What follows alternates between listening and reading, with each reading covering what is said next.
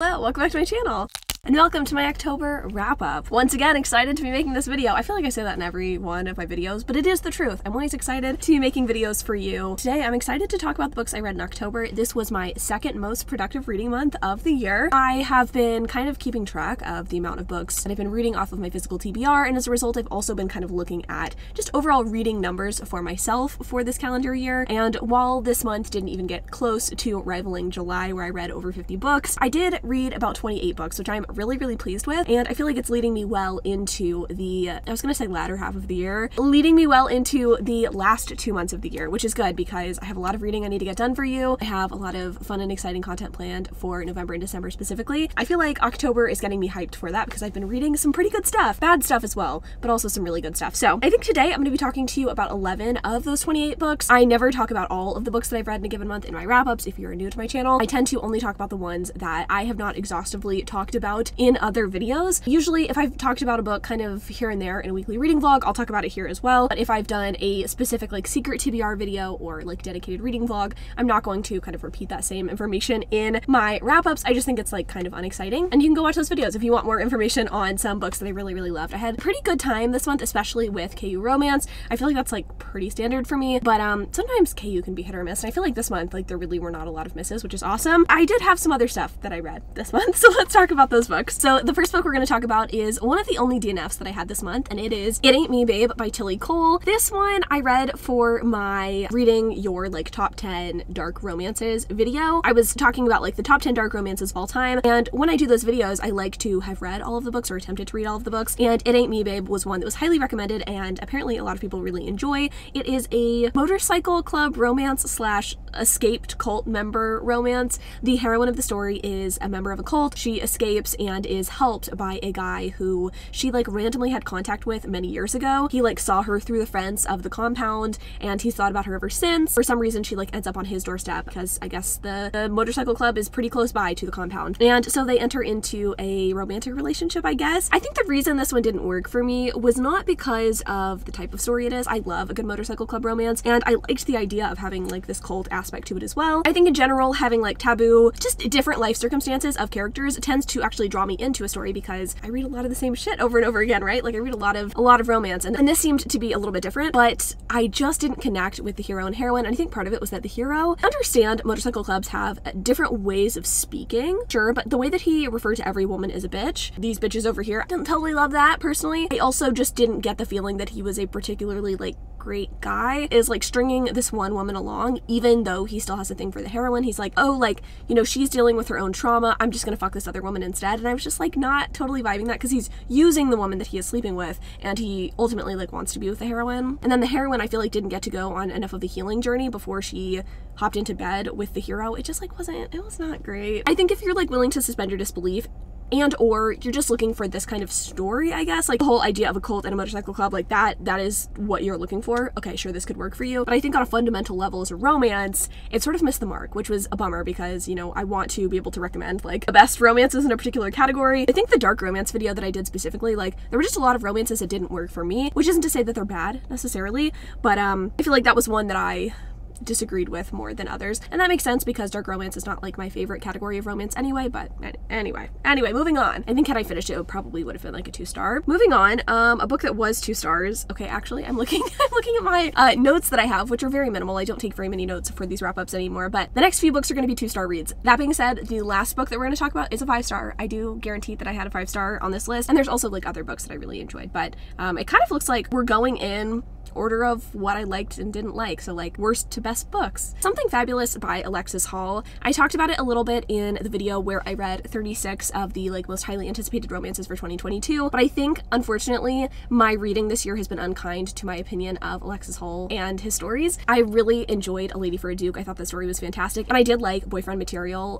Was it last year, the year before, whenever it came out? I enjoyed that story. I thought it was good, but unfortunately Husband Material and this story really missed the mark. So Something Fabulous is a historical historical romance, and I was like, oh cool, this will be great. This is going to be similar to A Lady for a Duke. It was not. It was not that. This one kind of touts itself as a romp, and unfortunately I feel like it was just too mean-spirited to kind of work as a humorous romance. We have our main character Valentine, who ends up proposing to this woman named Bella, and Bella doesn't want to get married to him, and so she kind of just runs off. And Valentine, being the good guy that he is, knows that it's not good for women back in the day to like go out on their own, you know, like bad things could happen, could ruin her reputation. So he decides to go and follow her, and he ends up taking Bella's brother Bonnie with him. So Valentine and Bonnie are going to find Bella, and obviously Valentine ends up falling for Bonnie instead of Bella. And that would have been fine and dandy if any of the characters were likable. Valentine, I feel like, just got the short end of the stick time and time again, which was frustrating to read about because he didn't really have a ton of flaws. Like, maybe a little bit too buttoned up and a little bit too uptight, but he was just a nice guy, like trying to do right by the people around him and also right by his father, who wanted him to propose to Bella in the first place. Bonnie and Bella were just fucking terrible to him. He ends up getting shot at, he ends up getting kind of kidnapped, and it's all because of the people that he is in contact with and like friends with. And it's just a shame because I think this could have been a really fun story if he was like in on some of the jokes, but he just never was. He just kept getting shit on time and again, and I was like, this is not an enjoyable romance. Like, I can't in good conscience root for Valentine and Bonnie to get together. And Bonnie like has sex with other people while they're on their adventure together, and we have Valentine like walk in on it. I don't know, I don't consider myself a particularly like conservative individual, or like, you know, there can never be cheating in stories. I mean, I guess they weren't together when this incident happened, but like, I just personally don't want to read sex scenes that are not between the hero and heroine. Like, that doesn't really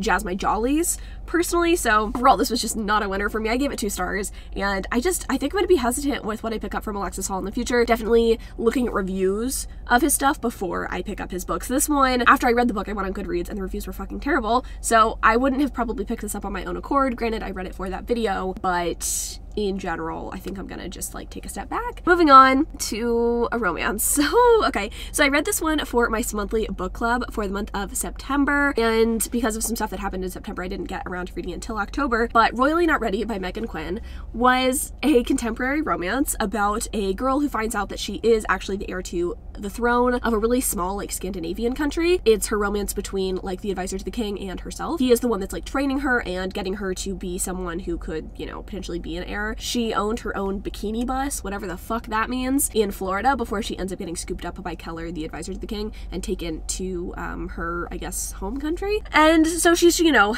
a little bit rough around the edges, shall we say. And I don't love how Megan Quinn played that up. I love the idea of having, like, a fish out of water situation. I feel like she was just kind of disrespectful to Keller and kind of the customs of the country. It's not that she, like, shit on the customs necessarily, but she made it sound like everything was a personal offense, even though she decided that she was going to come to this foreign country and, like, learn about it. She was given an option, that's the thing. It wasn't like she was kidnapped or anything and, like, taken against her will. She was asked, hey, do you have any interest in this? Do you want to come here and learn some things? And she was like, yeah, sure. And then she got there and she was a bitch the entire time. Also made some, like, I don't want to say weird sexual innuendos to our hero, but he was trying to be very professional at the start of the story, and she kept coming on to him, and he didn't seem into it. I guess you could say, like, oh, but he was into her anyway, like, he just had to pretend to be buttoned up, but it just didn't read that way for me. It felt weird, the way that she was objectifying him. She's like, ooh, I've been touching myself to thoughts of you in your boxer briefs because I walked in on you one time. The audacity to say that to someone that you have never had any sexual contact with, it was just very unwarranted. I did not like it. I felt like the story didn't know what it wanted to be. Like, the first half of the story was supposed to be kind of humorous, and there were moments that I did laugh. I will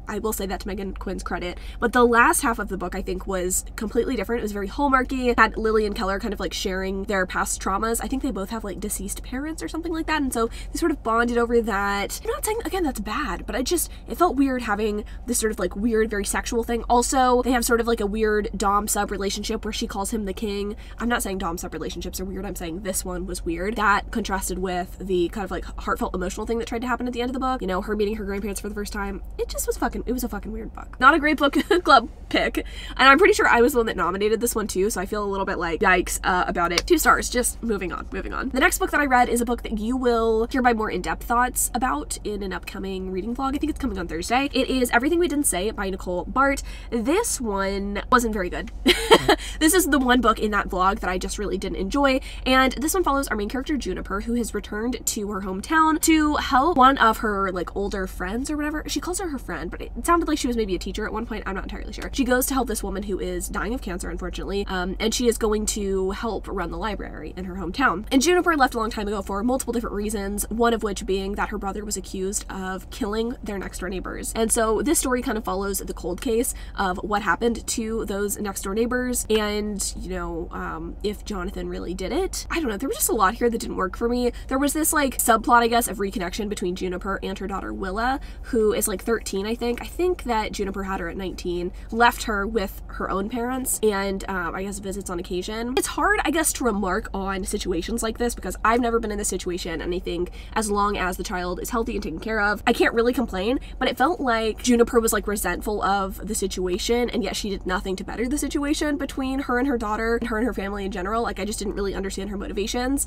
It was weird in that regard. So that was something that like kind of turned me off of the story. And then I also just felt like the mystery thriller aspect of this book was severely lacking. It felt like it was trying to be something a little deeper, a little bit more like The Good Daughter-esque by Karen Slaughter, something that felt a little bit more deeply emotional, and it just unfortunately missed the mark. It was a lot of like kind of flashback moments of Juniper and this guy who also was like not accused of killing the neighbors, but like could have, I guess, been a suspect. And I think that was supposed to like throw us off the scent of the real killer, and it also, I guess, focused on Juniper's relationships with people, but like never went deep enough for you to care or be invested in the story. The mystery thriller aspect too, I was just like, this is the most basic answer. I called the killer from like the beginning of the book. I could definitely figure out who it was pretty easily, pretty quickly. I knew the motivation again pretty easily, pretty quickly, because it wasn't anything interesting or different or even remotely clever, which was disappointing because I was like reading and reading and reading. I was like, okay, are we gonna get any clues? Are we gonna get any hints? And then the very end of the book is when we get the reveal, and it was just like, I waited this long for this.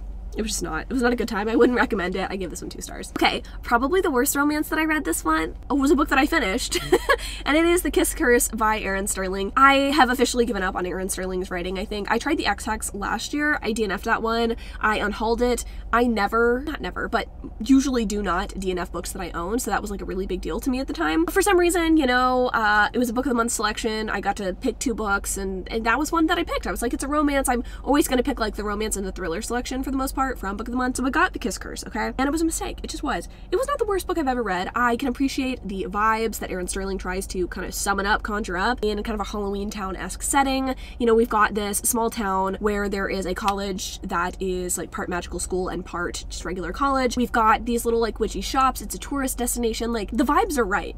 But the romance is never right. The romance has never fucking worked. This one is between Gwyn and Wells. Wells is the brother of the hero of the last book, and Gwyn is the cousin of the heroine of the last book. So not only will they be cousins, I guess, but they will also be sisters-in-law, which, okay, interesting. Wells is coming from Wales to this small town, Gravesglen, and he is going to open up his own little witchy shop. It's not going to be a real witchy shop because, you know, you don't want to sell real magical items to tourists, but his is going to have this like really cozy, warm vibe to it. It's going to have a fireplace. It's going to just be this place everybody wants to come, and people do come there. People like really enjoy his shop, and it is a direct competitor to Gwyn's shop across the way, which is a little bit more like focused on like astrology and parties and like more fun side, I guess, of the supernatural. And I guess they end up in some sort of romantic relationship, if we're even gonna fucking call it that. The issue I had with this book was that there were no meaningful conversations between hero and heroine. You have brief, and I mean brief, interactions in terms of dialogue, and then they make out, okay? And then they have a couple of other conversations in dialogue, and then they have sex together,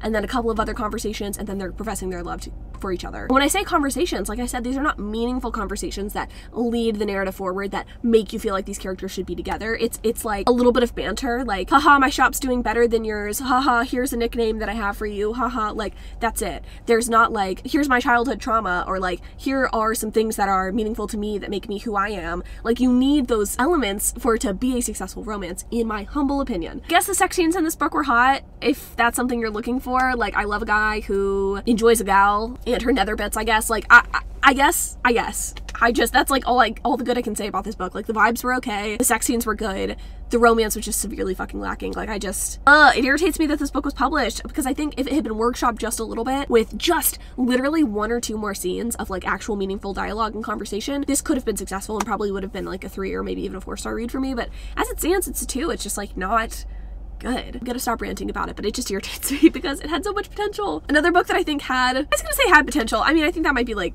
generous, okay? Rhapsodic by Laura Thalassa. This book is about a siren, Calypso, and in this world, there are supernatural beings with supernatural powers. There's also another universe, I guess, or another world where the fae creatures live, and I guess they're different than humans imbued with magical powers. I'm not really sure. But Calypso, since she was pretty young and murdered her stepfather, she has been in contact with the Bargainer, who is a fae from the other world, and in, I guess, the regular world, he like bargains with people and gives them what they want for a price, and she has bargained with this man like hundreds of times at this point, and in the present day, he is finally coming to collect on the bargains that she has made. If you like ACOTAR and you want it to be hornier, this is that book. This is literally that. It is definitely a more modern approach to that kind of story, but there is sort of like a fated mates aspect between Calypso and I can't remember the guy's name, so I'm just gonna call him Todd. I will say, in comparison to like the Kiss Curse, this one really did focus on the romance like very, very heavily. There are meaningful conversations had, there are reveals, again, there is that fated mate sort of thing. So I think if you're looking for that, you want something that is just a little bit basic, I guess, because there's not a whole lot of plot,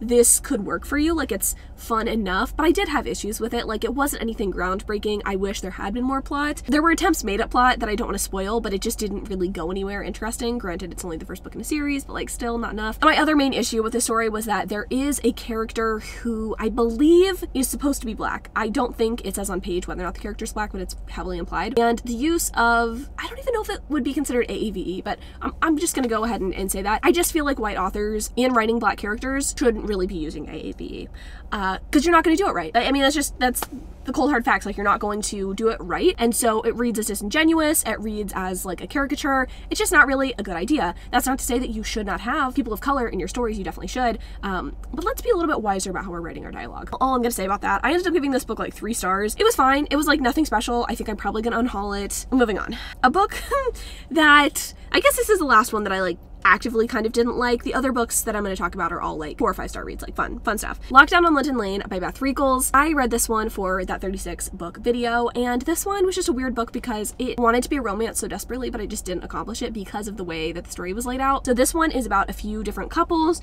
and their different relationships as a result of Miss Roni, shall we say. So all of these characters are stuck in individual apartments for a week-long period, and we've got people who like had a one-night stand together that are stuck together for a week. We have people in the beginning of a relationship that are stuck together for a week. We have people in a long-term relationship. We have people who are separated during their long-term relationship. We've got like one person who's stuck in the apartment and one person who's not. They kind of struggle with that. It's a compelling enough idea. I just think that the approach of a romance for the story didn't really work, because to have a romance really progress in a week, even if it is lockdown based, it's not gonna really happen. We have one character who decides, oh, this is the time. Being separated for just a week makes me feel like I need to propose to my partner. And I'm not saying that absence doesn't make the heart grow fonder, but it just seemed a little bit like over the top and silly for this one character who's separated from his partner for a week to want to propose to her because she's not there. Just none of the relationships, I think, moved forward in a way that really like stuck with me and resonated with me, and I just think it could have been more interesting from a different lens. Like, if this had been a literary fiction story, I think it could have been more compelling. It would have to be written completely differently for sure, but I don't think the idea of a lockdown story is necessarily terrible. It just doesn't work as a romance. A story that I thought was actually kind of fun, very unhinged, but very fun. You're Invited by Amanda Giatissa. Liked the story a lot. I thought it was a lot of fun. So this story is about our main character, Amaya, and she is invited to her former best friend, Kavindi's wedding, and Kavi is actually getting married to Amaya's ex-boyfriend. So Amaya's like, okay, so I'm not friends with this girl anymore, and now she's dating my ex-boyfriend. I have to go and make sure this wedding doesn't happen. Like, this is not happening. And Amaya at the beginning of the story is like a really compelling character because has some stuff going on in her life that's not only interesting, but also leads you to believe she might be a little bit unhinged. So you're wondering if she's going to be a reliable narrator. And at the end of the story, we actually get Kavindi's perspective about kind of everything that's happening, and we also kind of understand that she's a little bit unhinged as well. And in this book, Kavindi actually goes missing, and that's sort of the whole crux of the story. It's like she goes missing before the wedding happens. Did Amaya have something to do with it? Like, who wanted it out for her? Like, what's going on? Is she dead? Is she alive? Who knows? The ending of this book, I will say, the last 50 pages of the story are absolutely insane. Some of the most twisty, dramatic, like fun stuff I have ever read. But I think my issue with this book was, again, it was one of the stories that didn't really know what it wanted to be. I couldn't tell if this was going to be kind of Gone Girl, kind of psychological, based on the description of Maya at the beginning, or if it was going to be something that is just like kind of purely domestic, or felt something a little bit more akin to, was it The Guest List by Lucy Foley? I think the fact that the first half of the story and the second half of the story were so disparate, it kind of made for a weird reading experience. I think had the author kind of decided from the beginning like what direction she wanted to go, it would have been more interesting, but I also couldn't bring myself to dislike it because the twists were so fun and were not things that I necessarily saw coming. Definitely dark stuff, and also just kind of like juicy, and I don't know, I did like the kind of family drama aspect of the story as well. So I gave this book 3 stars. I'd be so interested to read more from this author in the future. Also, like reading her description on like the back flap of the book, she seems like a fucking cool person. She owns a chain of cookie shops. She has a couple of huskies. I don't know, she just seems like a cool fucking person. So like, mad respect to her for also finding the time to write a thriller.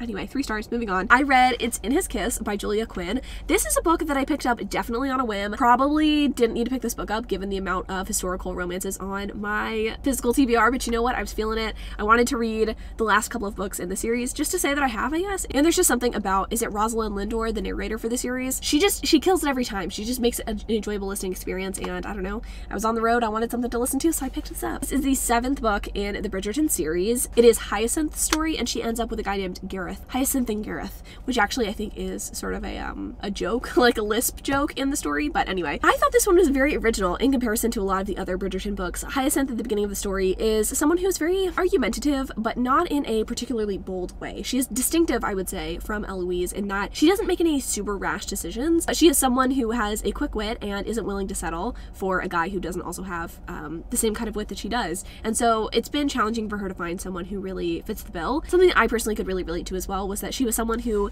doesn't like to be embarrassed, and she's someone who doesn't like to be bad at things. So if she thinks that either of those things is going to happen, she avoids the situation altogether. So very relatable, I think, for a lot of people, but especially for me. And so I really felt sympathetic towards her character. And then in walks Gareth, who is the grandson of Lady Danbury. He has kind of an interesting past because his father told him at kind of a young age, hey, I don't love you. I don't even like you. I just tolerate your presence. You are a mischief maker, and you're also not actually my son. So you need to behave if you want to inherit any money or get any sort of allowance. And he becomes estranged from his father at a pretty young age as well. This story is about Hyacinth and Gareth obviously like falling in love together, but also Gareth obtains this journal from, I believe, it's either his grandmother or his mother's journal, and he's hoping to kind of maybe find out a little bit about his parentage. There's also a mystery that unfolds in the journal as well about diamonds that are hidden somewhere in the family home. And so he enlists the help of Hyacinth, who translates the Italian, and they kind of, you know, embark on this journey together, and it was just fun. It was a fun little adventure. I did feel like these two characters were really well suited together. It was just fun reading about them. My issue with Julia Quinn's writing typically is that I don't think her romances are the best developed. I think she does really well with side characters. I think that the atmosphere is fun. The dialogue is always really convincing and just interesting, but I think her romances just aren't perfect for me. They're not the most swoony, they're not the most puzzle piecey, and that was definitely the case here. That's why this is like a 3.5, maybe a 4-star read rather than a 5-star, but it was just a fun one. I definitely think this is one of the better books in the series, and I am kind of curious to read the last book in the series now. As a result, I'll hopefully be picking that up sometime in December, kind of around the Christmas season. Just something about a historical romance just really gives me like Christmassy vibes, but this was a really fun one, and I am very glad that I read it, even though I probably shouldn't have. Moving on to a 4-star and a 5-star read. Signed Here by Claudia Lux. This is a debut novel, and I think it's supposed to be somewhere between like a horror and a thriller. The story is about our main character, Peyote Trip, who works on the, I believe, 5th floor of hell, and that is like the 2nd highest level. He has worked his way up, and he is trying to get the ultimate promotion, and the way to do that is to make a deal with a complete set. A complete set is basically a certain amount of family members, a certain proportion of family members, making a deal with him that they will sell their soul for whatever, you know, their heart desires. And he has his eye on one particular family that he has been keeping close eyes on, that he has collected so many deals from over the past, and he needs one more deal to complete the set. So we follow Peyote as he's trying to make this deal to, you know, rise up in the ranks. Also his interesting relationship with a new person who is also working in hell with him. And then we also, again, follow the family that he is kind of watching and trying to see which of the members is going to like make that ultimate deal. And I thought it was fascinating. I really liked the scenes in hell with Peyote and Cal, or Calamity as she is known. Their relationship and the dynamic there is very interesting and changing all the time. And then also the family dynamic is really interesting because there's sort of a murder mystery component to the stuff that's happening on Earth. We have a family, and the brother murdered a girl, and they're all going back to the scene of the crime, essentially, the like family lake house for a summer, and they're bringing a new person with them, not just their children, but also a friend of their kid named Ruth, and she kind of stirs up some drama and makes things interesting. I thought this book was really interesting, and I think this is a book that would do well with a reread. I think it is trying to say something a little bit about death and morality and the choices that we make for the people that we love, but it was also just compelling as a story in general, with the idea of hell and like what that actually looks like. I liked the way that it was conceptualized in this book, and I also just liked the mystery thriller aspect. I thought it was fun and juicy and maybe a touch predictable, but just interesting overall to read. I had a good time with this book, and it's kind of crazy to me that this is a debut because it was that impressive. I really liked this book and I would highly recommend it. I'll give you my more in-depth thoughts and feelings again in that vlog that's coming on Thursday, but I really like this book. And then the last book that I read this month, not actually the last book that I read, but the last book that I have to talk to you about, is A Photo Finish by Elsie Silver.